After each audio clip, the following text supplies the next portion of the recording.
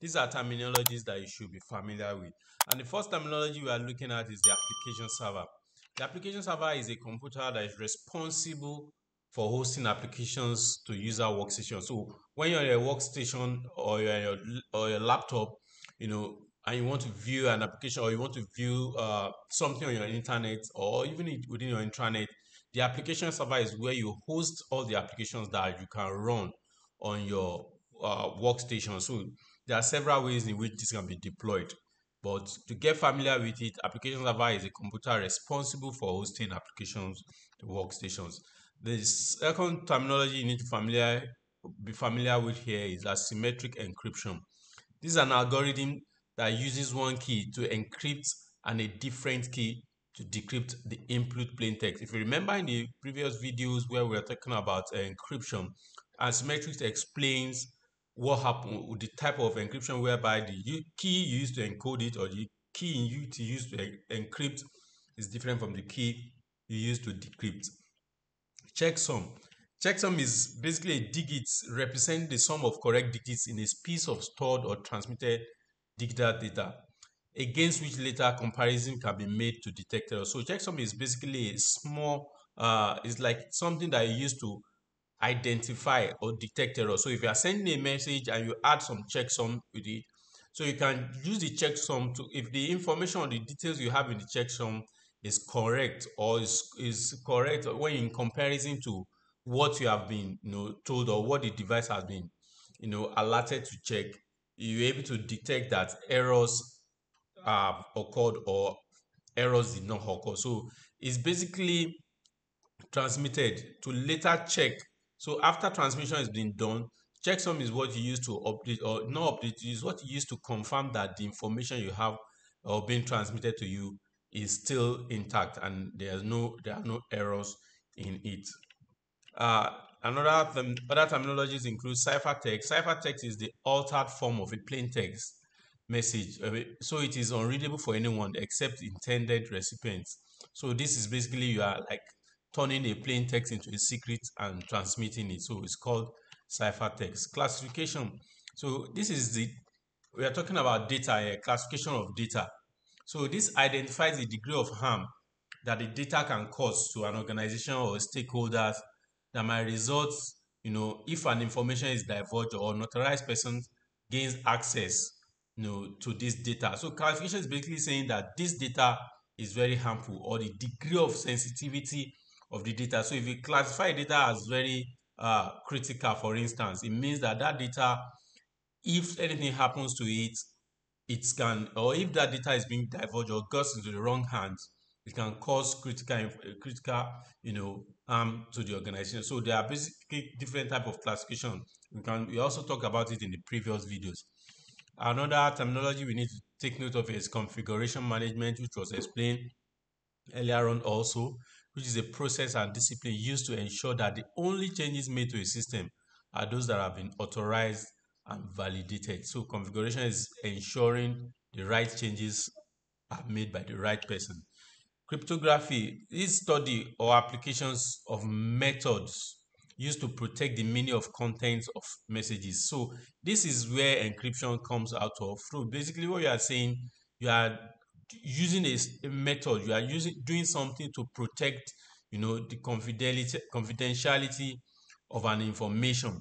So you can, it's like you are disguising or you're causing obscuring or making some transformations to your data in such a way that someone that looks at it will not understand it, but you that have the key and the answer or the key or the algorithm that was used to encrypt it, you can also decode the message.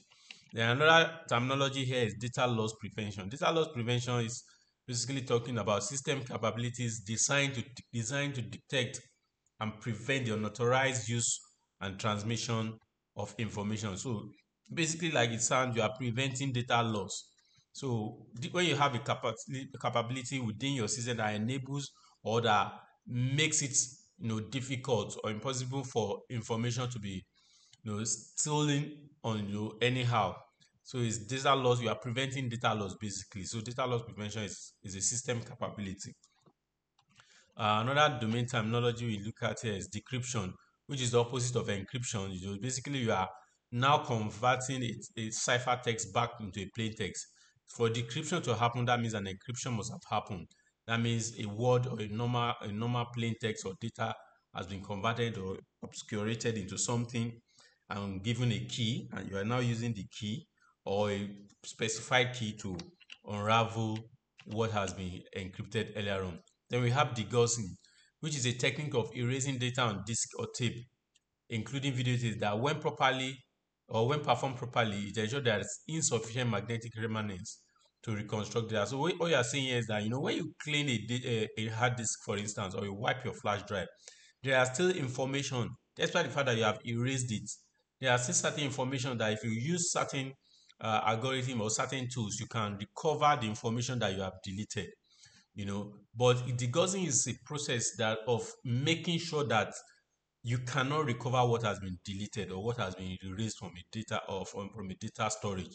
So this is a process, completely ensuring that data is completely wiped out. Then we have digital signature. Signature is the result of a cryptographic transformation of data. When properly implemented, provides services of origin or authentication, data integrity. Basically, what we are saying here is that a signature is like putting your thumbprint or putting your name or putting something that identifies the authenticity of that data, of that asset. For instance, your website or a web page now, you can have a signature, or maybe it could be a file, a signature that will identify that this is the source or this is the person that created this file. So it is commonly used by antivirus.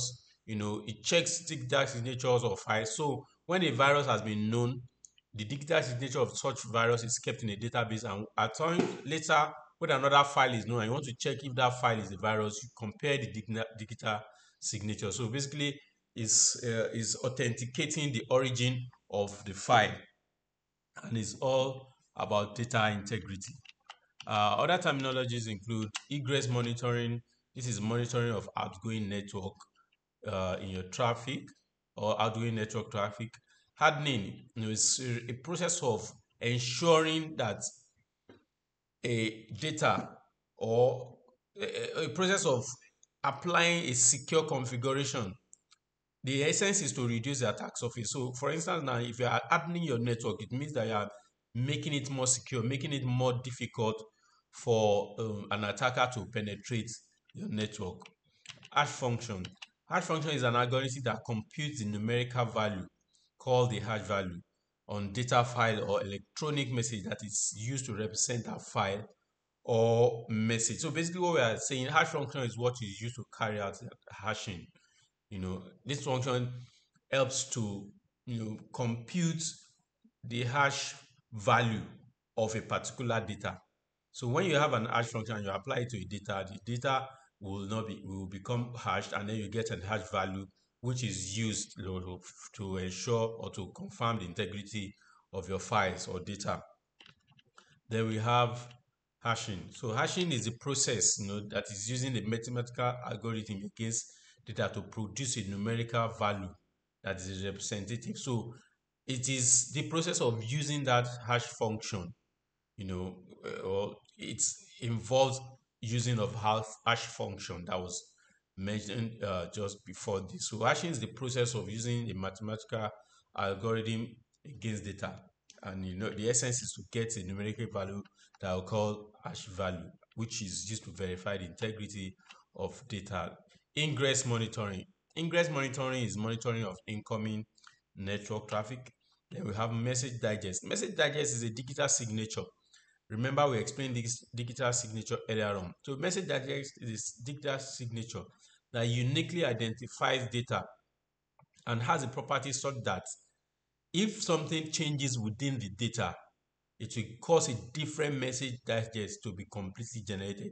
It's almost like hashing, except for the fact that it's not secured like hashing. It's not something that maybe is irreversible like hashing. The process is different. But message digest is generated as a signature, and any changes you make to the original file or data that generates the digest will change the value of the digest. So it's basically it's another way of ensuring the data integrity when transmitting data between network or devices. Patch. Patch basically is a software company.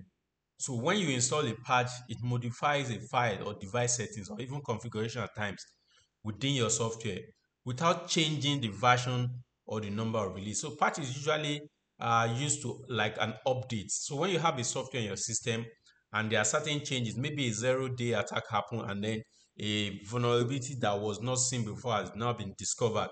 So instead of you to say you are releasing a new software completely and changing the version of the software, you can just release a patch, which when you install it on your existing software, it will just fix whatever is wrong with the earlier version you are using, but it will still retain it at the same version. It will just like, maybe check some vulnerabilities, check some things that need to be changed there, maybe some faults or some bugs, remove this and fix it and make sure the software is, is better than what it was earlier on without changing the version, of the software on which you have installed the patch.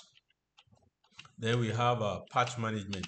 So this is systematic notification, identification, and deployment, installation, and verification of operating system and application software code revisions. Basically, what this is saying is it is managing the idea of installing of patches.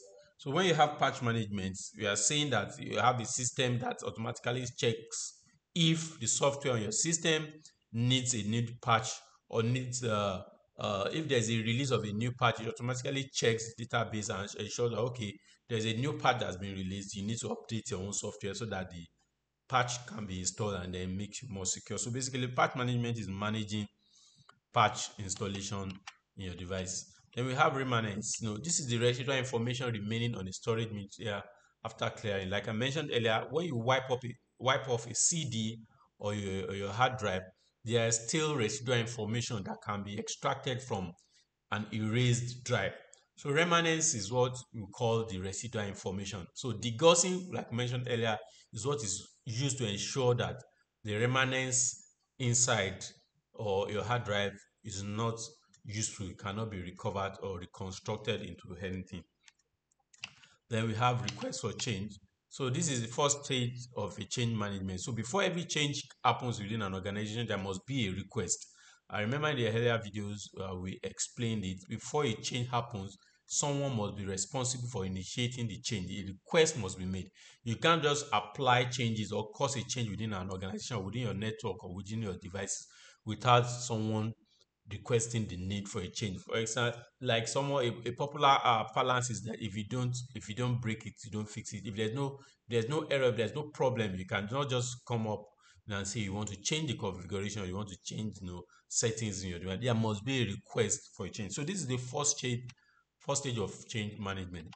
Then we have security governance. Security governance is the entirety of the policies, rules, and processes an organization uses to make security decisions. So security governance is basically talking about what guides, what supervises how security decisions are made. What are the processes, what are the rules, the people involved, what are the policies, what are the standards that are being followed, are there any laws or regulations? All these fall under security governance.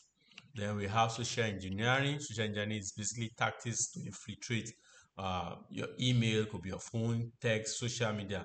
Usually most of the time it's impersonation, but people trying to use some sociological or social things or psychological things to get access, to you. So it's basically when you're talking about social engineering, it is most of the time it is not technical. It's a low tech method usually. Maybe just people trying to use psychology to know what you say or you to guess your name, guess your date of birth.